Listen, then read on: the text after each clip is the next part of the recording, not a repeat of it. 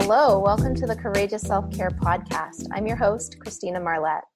On this show, we get into self-care that moves the needle. And sometimes self-care can seem like a whole lot of things to add to our already chaotic lives. And that is not how I want you to see self-care. What I found is, like, when I first started with self-care, I was like, oh my gosh, now there's like 10 more things that I need to do when I get up and before I go to bed.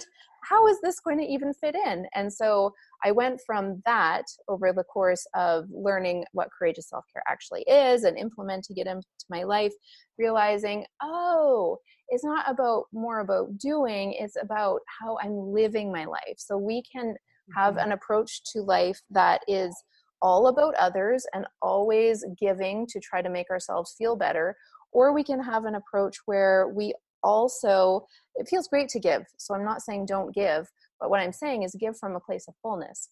And that happens when you can give to yourself first and prioritize your own well-being, whether that's your physical well-being, your emotional, your mental, your spiritual. We want to be able to fill our own cup up first so that then we can give from this place of overflow rather than from a place of bitterness and emptiness and resentment, which I'm very familiar with because I used to be someone who poured out all the time to others and thought it was not okay to pour into myself.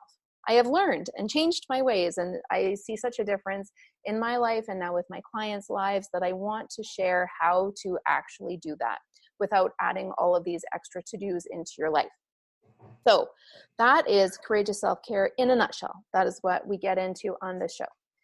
Now, last year, I did a Courageous Self-Care Festival because I really wanted to make some eye-to-eye contact and heart-to-heart hugs with real-life people rather than always being on screens and podcasts. And although I think this is fantastic that we get to connect in this way, no matter where you are in the world, there is no substitute for being in person with other like-minded people. And so I created the Courageous Self-Care Festival. Lo and behold, it's happening again this year after a declaration I made on stage last year when I was all excited and in that great energy of being with live people. And so here we are this year. And the speakers are phenomenal. The vendors in the wellness marketplace are also phenomenal. And I realized that it's not everyone's going to be able to make it to the festival. And so I'm doing a series of insider interviews so that I can share these amazing people and their wisdom with you no matter where you are in the world. So lucky you tuned in today. You're going to hear from one of our fantastic speakers, Mary June Tracy. So Mary June, welcome to the show. Thank you. I'm excited about this. A little bit nervous, but excited. Well, that means courage is involved. So that's perfect. Yes, exactly. Yeah. So tell us a little bit about who you are and what you love to do, Mary June. Okay, well, my name's Mary June Tracy. Many people may know me as the Guru Mama. I am a psychic medium, and that is my practice. I do readings, I do tarot readings and natal readings. I'm also an astrologer. I just love to coach, spiritual coach, bringing in that spiritual element to what we do. And my business is that of creating time and abundance for people, men and women, to opening themselves into their own light and helping them to step into that and having them understand that they are the pebble in the pond and that they do the ripples, and they are the ripples. They are that effect within the world around us. And it happens through readings. It happens through many of my classes. I teach, one of my biggest classes is the Journey Club, which is 2 parts. And it goes through how to tell your story, recognize your story, and bring in, as you would call, the courageous self-care of who you are and what you want to offer to this world. And in that, I always bring in the element of the moon and astrology, because it's bringing the energy of above down to us below, because whatever happens above happens below. And it's what I'm going to call a gravitational pull. It happens and you can't deny it. So yeah, that's what I do. And then I have my family also, but that's my main focus. My main focus is my spiritual work, and my family understands that. And it's just the ebb and flow of what we do, what I do.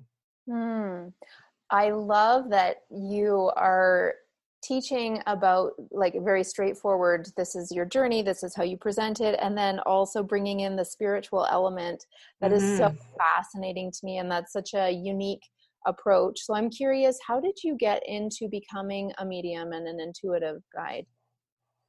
Well, I was raised in it. My grandmother was, well, we were very good Catholics. So we're going to call, well, on the outside, we're good Catholics. We're kind of bad on the inside. And out of being the afterthought of the afterthought. So as good Catholics, you never know when you're going to get pregnant. So my mother had me 6 years after the last child. And I was sort of like, here I am. And my grandmother noticed something in me out of all the kids. I was the youngest of all the grandchildren. And she just started to foster things in me and allowed me to see what I was seeing. So if I saw a fairy, yes, that's that speck on the wall that you saw, that's a fairy. If something bigger, an orb showed up, or we saw something, she goes, oh, that's an angel. And started to begin to tell me what angels are and bring in that element of the divine and the element of the God, of Jesus, of God. That's what, that's who they, called God.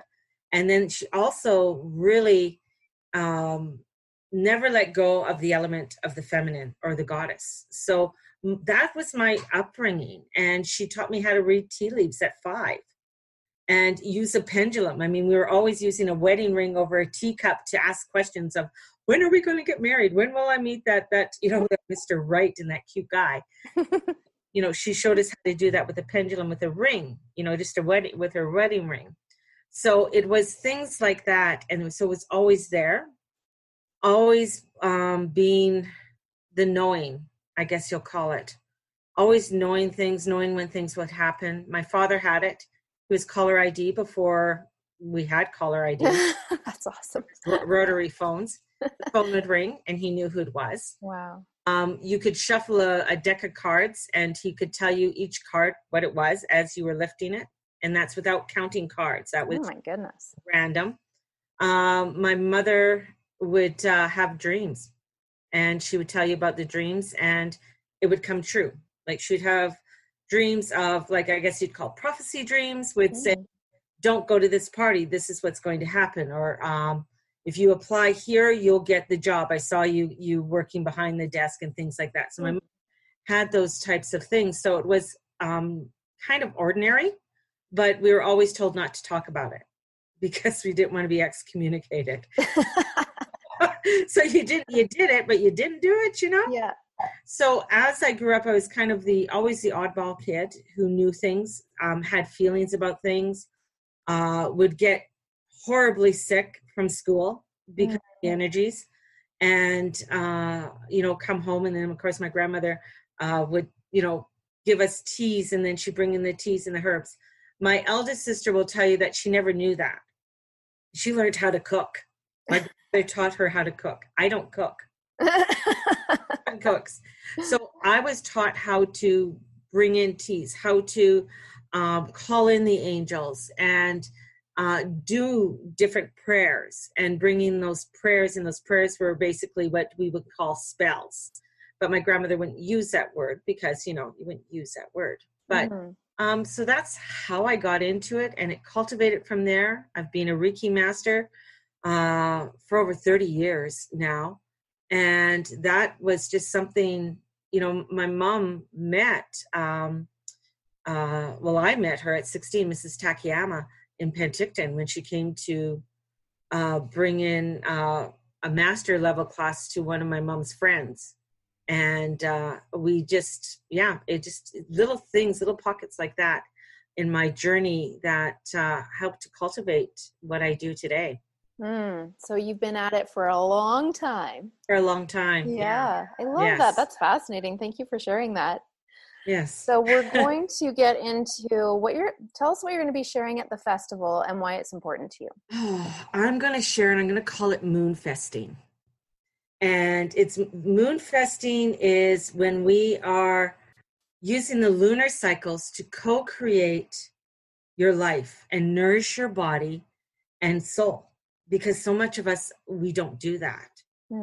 And you may be familiar with the mainstream of, the term manifesting, which we hear. And this is kind of like a way of manifesting, but I feel like it's more involvement, because we are actually taking the moon energy and understanding, like we just finished a new moon in Scorpio and the energies of what the new moon in Scorpio means. And so understanding what, from the new moon to the crescent moon, to the half moon, to the full moon. And each phases of those moons are times for us to pause. Because so many times especially as women, we are in the constraints of a man-made time. And everything is a push. A push, a push, a push, a push. And when you start to moonfest, you start to flow. That means you start to pause, whether it's for 5 minutes, 15 minutes, an hour.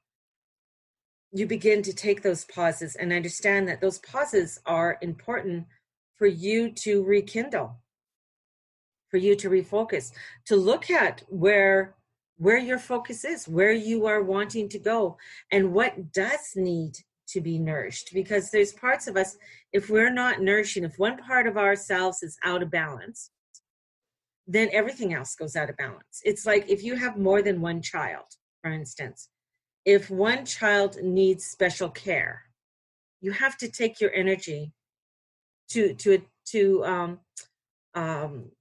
look after that child.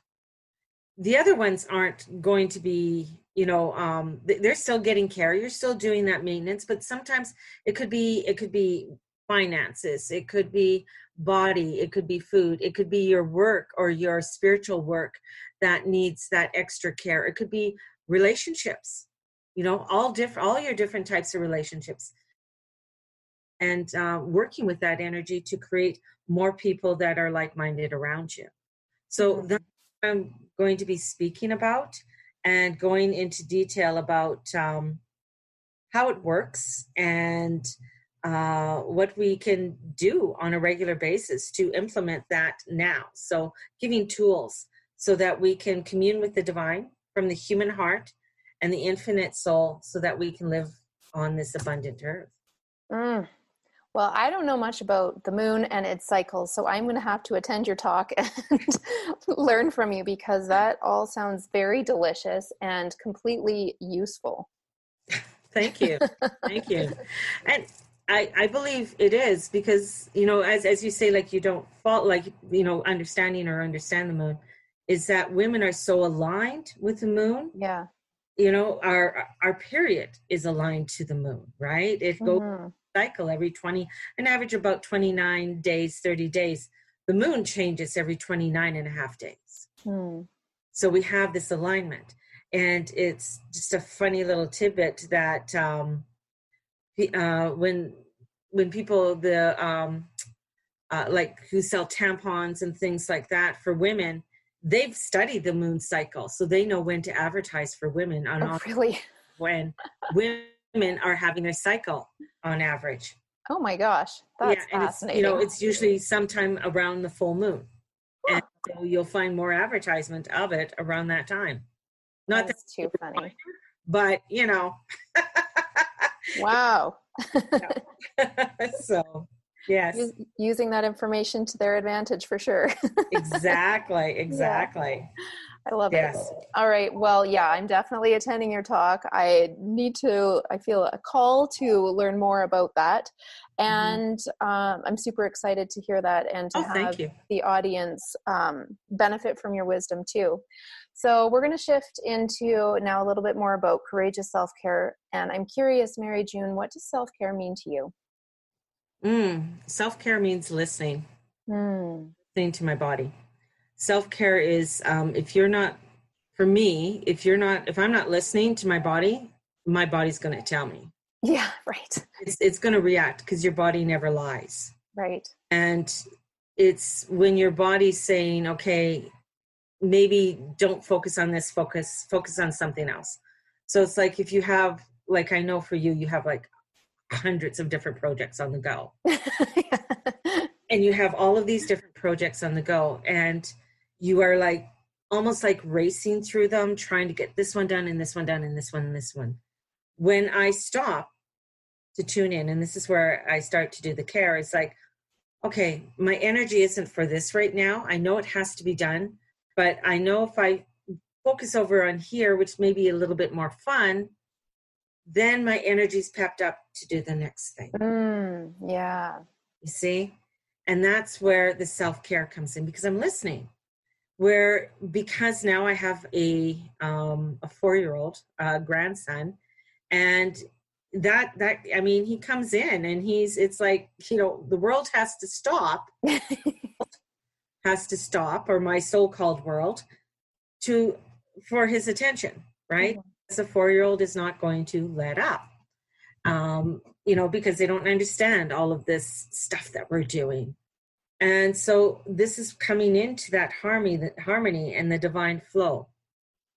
So that's what I do for my courageous self-care. It's Yeah, that's super powerful. I love that you bring it into the body, and that's something that I deeply resonate with and share with the clients I work with as well, because like you said, the body never lies. It always tells the truth. It's our GPS system. And it's when you learn to listen to where the energy is going, then yes, do work on this. No, don't work on that. Oh, that was amazing. I want so much more of that in my life. Oh, that is a definite no. I never want to experience exactly. Yes. Yeah. And I find the more I get into, you know, because I've always worked with the moon. Moon has been a part of my life since I was little. My mother used to call me in and say, "Stop talking to the moon. The neighbors are watching." I would be out there on the front lawn talking, or my sister would get mad because I'd have to keep the curtains open because I wanted to feel the moon. I'd first the moon to shine on me when I slept, and it would drive her crazy. So it, you know, that energy was there, and understanding more, especially when I do natal charts for people, because that's a picture of the instant that you were born. And it gives you an idea of the energies that you are carrying into this lifetime. And so many times we want to avoid that. We don't want to listen to that. We don't want to listen to our bodies because everything else around us is telling us something different. So when you get into a natal chart and you get into the energies of the different planets, now we're getting into, wow, okay, these guys really have a play in what's going on in my life, and where they are and how I'm feeling. And so that's also part of the self-care is even tuning into not only where the moon is, but, you know, where's Jupiter today, or where's, you know, Saturn and stuff, and how are they playing a role in my life? Yeah, you're amplifying your listening. Yeah, exactly. Yeah. And I love that. Yeah, it's pretty amazing.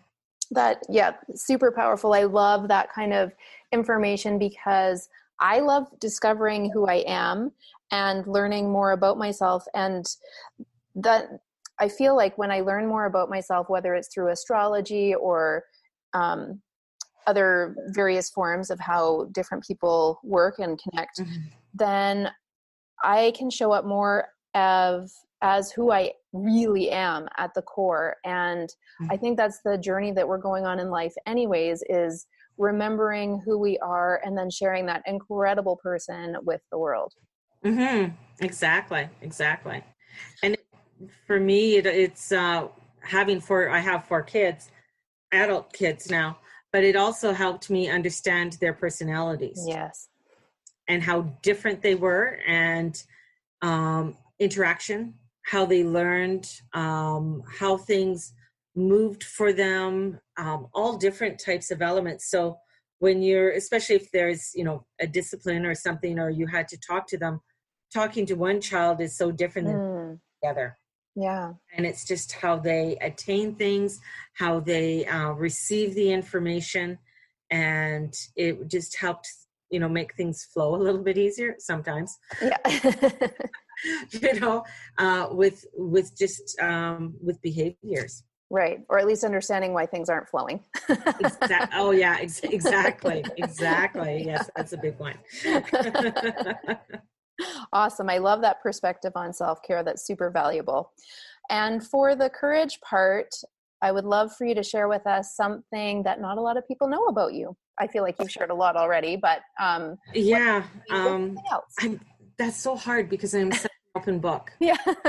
I am such an open book, and people who follow me, because I do Facebook Live and Instagram Live and all of those social media things. So I talk about my life experience. I talk about a lot of things, what's going on. One of the biggest things I think that people, that's coming out more and more and people are finding is that because I've started a new kind of area of my life, bringing it more into what I do. And it's called the Shabby Chic Witch. And Shabby Chic Witch is something of one who's very eclectic, who loves the bohemian, but still loves to have modern day items around her, right? And who will use recycled things and that along. But coming out more and being called the witch is because it has such a weird idea in so many people's heads of what a witch is and what a witch looks like, and coming out more and talking to people about it, because a witch is anyone, right? She can be of any religion, she could be of any spiritual being, she can believe in any which way, because it comes from their own power. So, and identifying with that word, because I think it was a word that was taken away from us. Yeah. And thrown under the bus, basically. And so for centuries, it's when you hear it, people are just like, oh, scared. And they're like, oh my God, she's going to do something evil to me. And having these horrible thoughts, and without understanding exactly what, a witch is. So I think that's the biggest one. And it's also because it's one that when you start doing that, especially on a social media, there you do get negative feedback. People, they don't want to hear that, or they don't want to even be educated from it. So that is a part that I think is really taking me a lot of courage. I am pretty good. I'm pretty good with conflict and people being boisterous to me and that, but this is sort of like a very intimate piece. Because it's one thing to say, I teach spell casting. It's another thing to say, I teach spell casting and I'm a witch. Right. And adding that extra piece into it, it's opening up another door.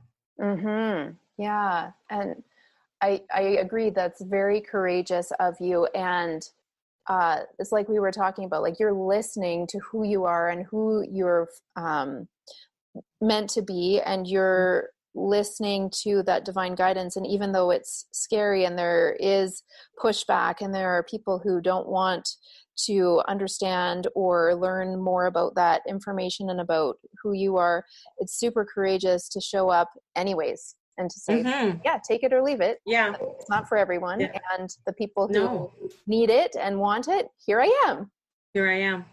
And I'm a huge believer in education. Educate. I don't, I've studied theology. That's the other thing. I've studied theology. I was actually, since I was the youngest of the family, the afterthought, the youngest grandchild, I was also cultivated for stepping into the sisterhood. Studied with the Sisters of Charity of Mother Seton for a few years in my late teens, early 20s, and studying different religions. And the more information I feel people get, the better off they are. Absolutely. And it just, because it opens up where you're not judging, you're understanding. Yeah. And in becoming a global community, we have to be open and understanding to others. Absolutely. And understanding where others are coming from without automatically judging and stepping into, oh, well, you wear this is what you are. Or you believe this is how you should be. Like, these ideas. So in doing what I do, it's also helping. What I have found just in recently is that there's so many young people that haven't had a basis of any spiritual upbringing, and they hear a little bit of this and a little bit of that, and this is helping them to cultivate a understanding of the seasons and understanding the rotations of how the earth is, and having respect for it and having respect for who you are. So it's bringing in a whole element of these, I'm going to call them these little witches, that are popping up because they don't have a foundation. They are really searching for something right now. Yeah. Oh, goodness on so many levels. Thank you. I'm trying. Yeah. So Mary June, I know people are going to be super intrigued, and you might have piqued their interest in one of the many areas that you spoke about.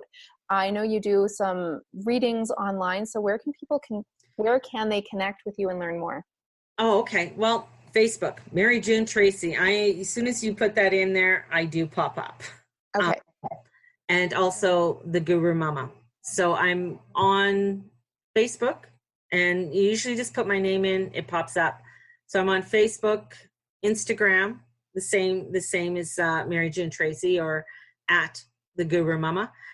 Periscope, I do Periscope every day, and I do readings on all of those. Like every once in a while I'll pop up and I'll do readings on Instagram Live on Thursday afternoons. It's usually when I get on there and do readings every Tuesday morning. So like tomorrow morning, if you plug into my Facebook on the Guru Mama, I will be on tomorrow morning at 8:30. Every Tuesday I'm on there at 8:30, and I give you your astrology reading for the week. Ooh, very cool. So what I do is I have all the astrological signs, and I have them in a little box, and so I pull them out. So I don't start at Aries, so people have to wait. I know which signs are they don't like, and those are usually the air signs. Those little Geminis are just like, what? Did you, what? I pull the name out, and then I do an intuitive reading for that sign for the week. And so everybody gets an intuitive reading. It's an open reading, like it's not individual. Right. So it's an open one, and it's up there so people can go on, scroll down on my Facebook page on the Guru Mama, and they can see other ones that I've done, and or on Periscope. And it just what I find is that since I've been doing that, I've had a lot of feedback that people are just like, wow, this has been helpful for them.